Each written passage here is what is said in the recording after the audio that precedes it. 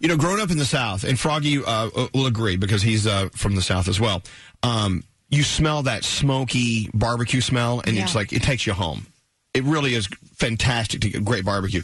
There's a place in Ronkonkoma, Long Island, called Smokey Bones, and they just brought up some amazing stuff. I mean, those ribs, the brisket, pulled pork, the sandwiches. So good. I mean, it's one thing to grill something. It's another thing to know how to smoke it.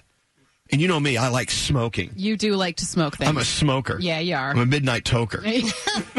Anyway, you know, there's a magic that I don't even know how to do it. You know, but the chicken, isn't that chicken amazing? It's so good. And the smell out here is amazing to the point where, like, people from other radio stations are floating in on the scent. Yep. Yeah, like Pepe Le Pew is floating down the highway.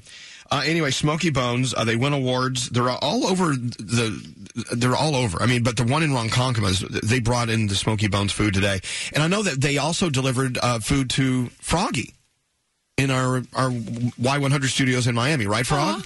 So anyway, he's so busy getting the sauce off of his fingers, he can't talk to us on the radio. You can see him in the video, and he's on the other side of the microphone. Yeah, we're watching Froggy. He doesn't care about the show. He doesn't care about the show. He's getting his ribs on. He's getting his ribs on. Oh, my God. Anyway, it's good, Froggy. You deserve it. So, Smokey Bones, they were cool enough to make sure Frog had some, too. And they have 50 beers on draft, so, you know, there's nothing better than a good cold beer. And Smokey Bones, check them out, Ronkonkoma, or anywhere. Go to smokeybones.com, figure out where they are.